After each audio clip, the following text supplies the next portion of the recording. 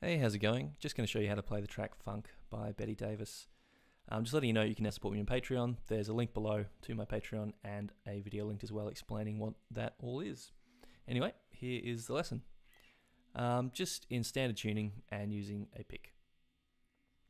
Pretty much just one guitar part for this whole song and just a couple of minor alterations to it throughout. Anyway, this is what happens for the vast majority of the track.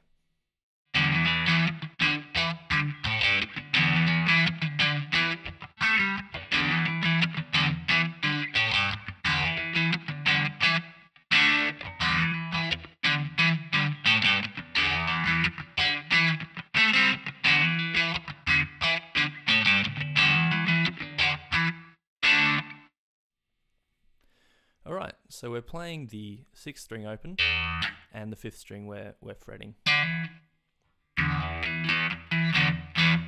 So we're just playing 5th and 7th fret on this 5th string.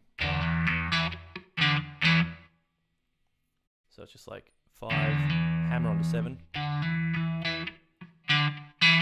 So 5, hammer onto 7, 7, 5, 7. Then we go 5, 3 on the 6th string.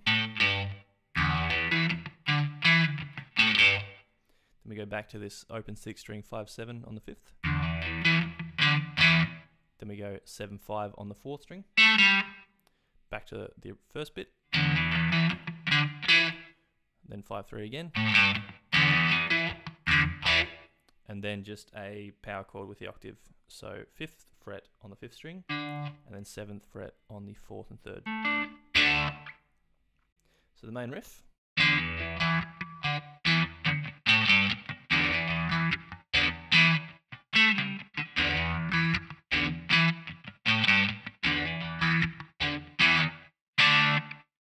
And you just repeat this throughout the whole song. So the first little variation to know is sometimes this happens.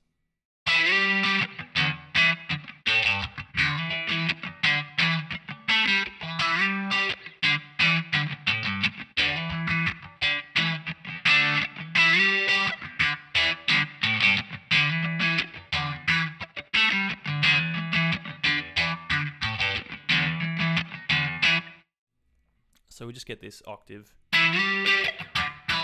instead of the little 5 to 7 hammer on. So just an octave, 7th fret on the 5th string and 9th fret on the 3rd. And you slide that over 3 frets. So you've got 10 and 12. And then the rest of the riff is the same. So you do this like the first time and then the third time.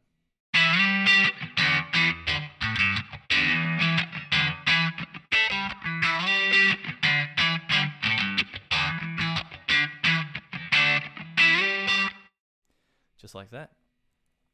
And then there's one other small thing to notice. When Betty Davis sings the line Jimi Hendrix, when she mentions his name, she just the guitarist just does this little funky little turnaround thing.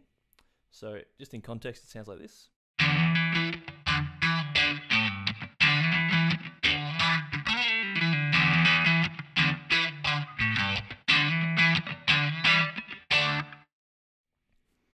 And what this is,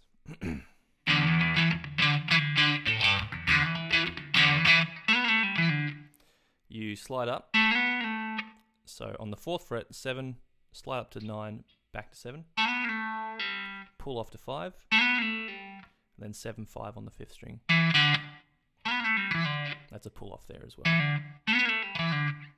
So just again in context.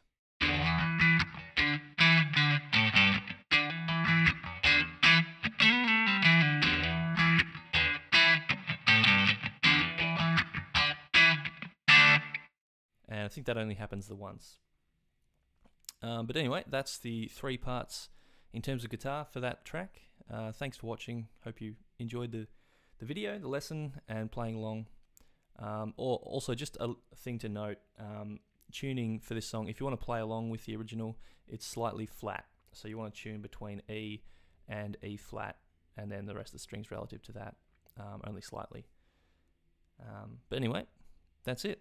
Thanks again for watching. Subscribe and like the video if you could. That'd be great.